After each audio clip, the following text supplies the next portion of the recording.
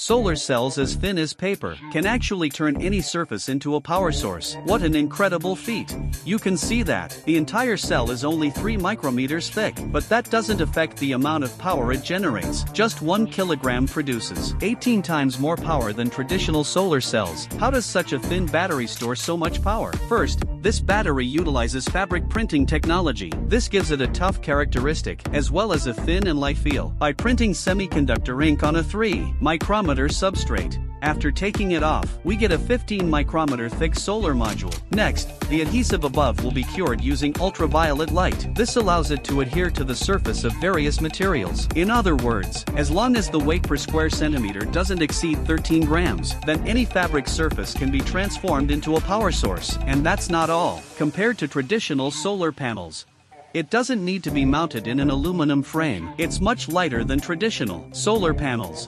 Furthermore, its light and thin nature allows it to be applied to the surface of other materials. For example, if installed on a new energy vehicle, it can solve the anxiety of range. Installed on a sailboat, it can also reduce global carbon emissions, even if it's packed in waterproof cloth or a tent. This can facilitate subsequent disaster relief efforts.